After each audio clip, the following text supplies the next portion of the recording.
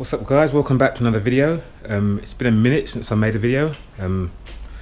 Unfortunately life just gets in the way of these things, what can I say.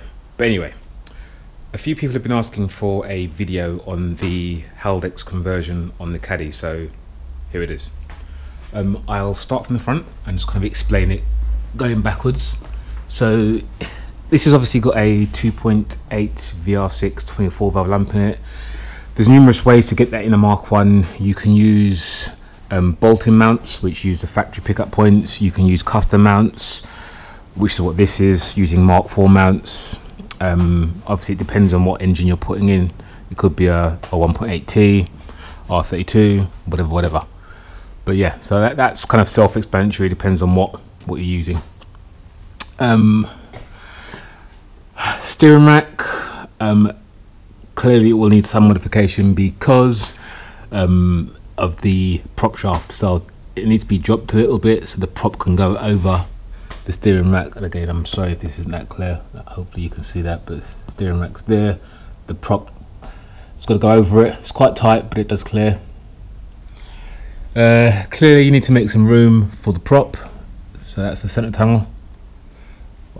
Different people do it different ways. This one is tucked up nicely under there and the exhaust one's underneath it, so relatively straightforward up to this point. Then it gets interesting at the back. So your options are, you can go full Haldex, which is using the rear end of a Mark 4 Golf, Audi TT, etc. Now bearing in mind that those vehicles are considerably wider than a Mark 1 Golf, it does require quite a lot of shortening of stuff to get it to fit. This is a little bit more period correct, if you want to call it that, in that it uses the Syncro rear end, which came on the Mark II Golf and like the G60, the Rally, and the Mark III VR, which was only available in Germany. In terms of width wise, it's a little better suited to a Mark 1 chassis.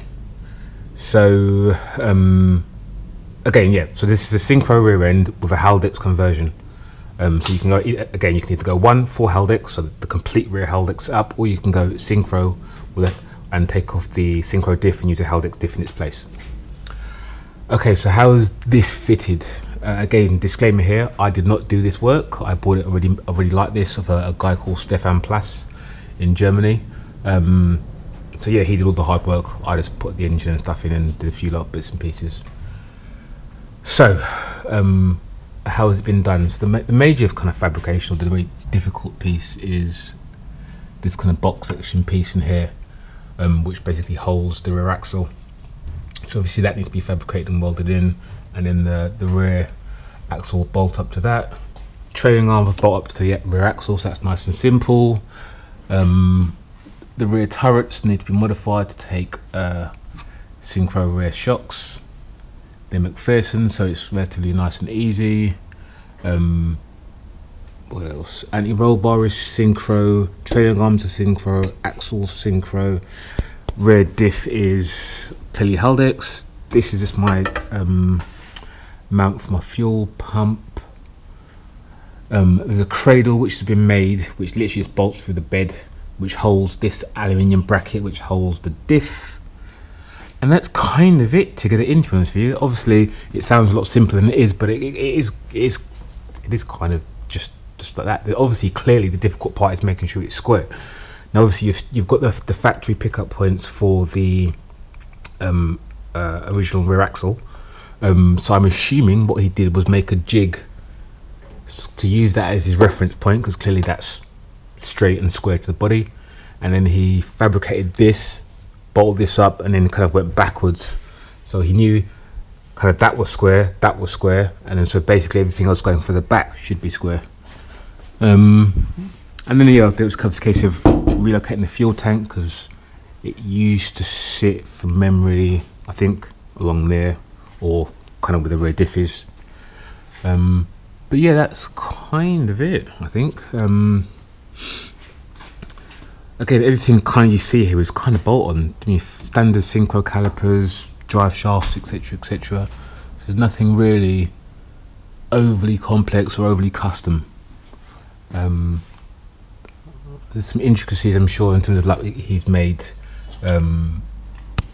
the recesses for the handbrake cables and stuff like that, and mounts for the exhaust and stuff. So it isn't a fight. Don't get me wrong. It's not a 5-minute job, but with a bit of thought, bit of patience, bit of fabrication skill, it can be done relatively simply.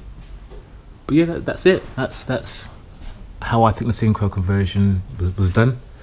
But yeah, if you've got any questions, or you want me to take any pictures, etc., etc., give me a shout. Other than that, I'll catch you for the next one, and as always, thanks for watching.